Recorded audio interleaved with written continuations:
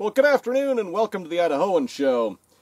Today I want to show you something I've been working on for a while now. This is the PMB, or Percussion Muzzleloading Blunderbuss. I filmed the entire process of building this, so I will be uploading a full build video once I can get around to editing down all that footage. But for today, I thought I would film sort of a demonstration and do a little bit more shooting with it and see what it's capable of. So first off, we'll come over to my stainless steel table here and set out the powder and shot and percussion caps to make sort of a loading station. The procedure for loading this is pretty similar to any other muzzle loading firearm. We'll start by putting some powder down the barrel. I use about 100 grains of Pyrodex for a typical shot.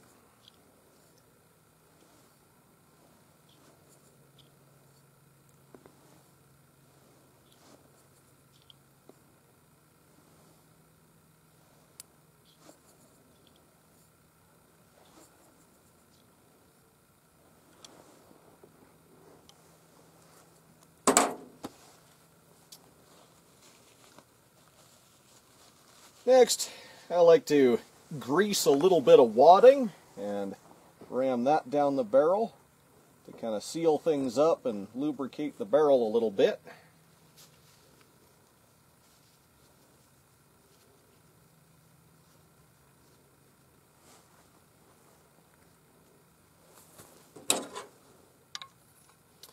And we'll just ram that down the barrel with our projectile insertion tool, otherwise known as a ramrod. Then put a 75 caliber round ball on top of it.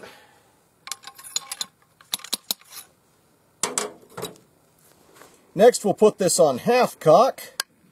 There it is, and you see the hammer stops just short of contacting the end of that nipple when it's on half cock.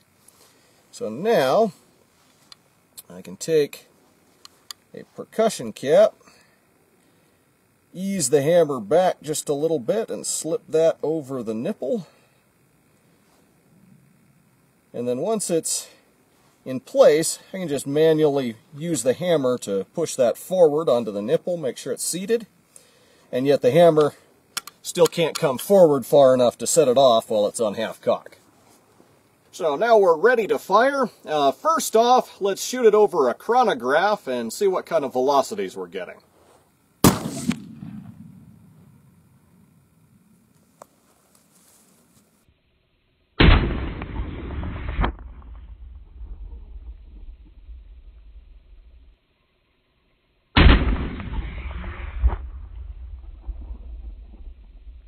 Well, looks like our velocity is in the range of 1,200 to 1,300 feet per second typically with this load.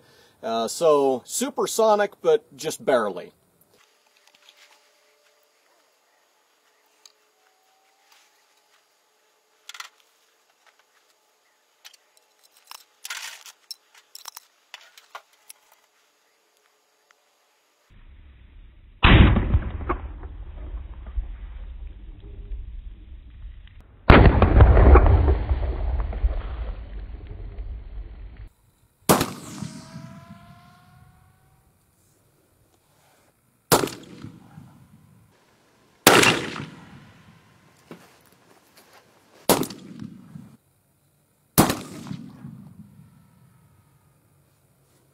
Okay, so we fired a 5-shot group at 25 yards, and this is what we got. 1, 2, 3, 4, 5 shots all accounted for. About a 10-inch group, although most of the variation is in the windage direction, and given that this doesn't have any sights, so I'm just kind of eyeballing it, I'm willing to say that a lot of that could be shooter error. So, considering that we're shooting a homemade blunderbuss, I'm going to say that's really pretty good accuracy with a single round ball. Now let's see what it'll do with some buckshot loads.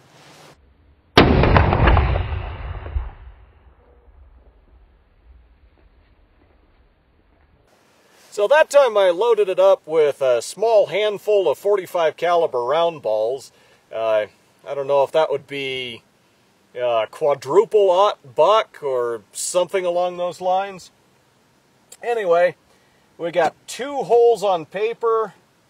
I think that's a third one. And I have no idea where the rest of them went. So, at 25 yards, that load is probably marginally effective. You know, the pattern density is really pretty low. Let's try a little bit smaller shot and see what happens.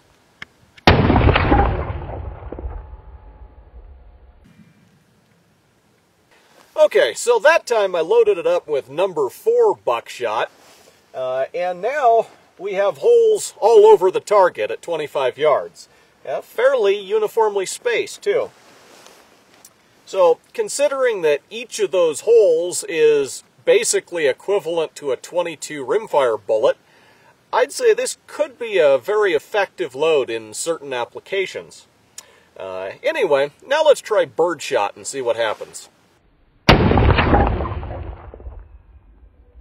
So with birdshot, again, we're getting a pretty reasonable pattern density at 25 yards. Certainly this isn't going to be the ideal firearm for bird hunting, but it probably could be serviceable.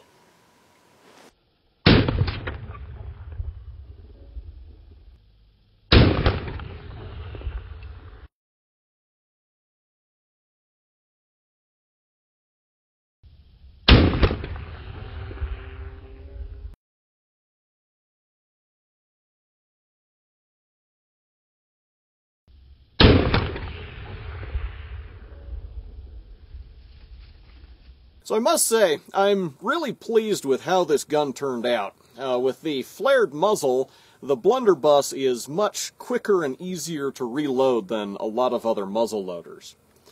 And yet, this one at least delivers pretty respectable accuracy with a round ball, and also reasonably good performance with both buckshot and birdshot, at moderate ranges, of course. The trigger pull did come out a little bit stiff, but when it breaks like a glass rod. Very crisp trigger pull, even if it is a little bit stiff. Of course, firing a 600 and some grain lead round ball at supersonic velocities, this blunderbuss certainly packs a punch, and yet the recoil remains manageable. I would say it's definitely no worse than shooting a 12-gauge shotgun, for example.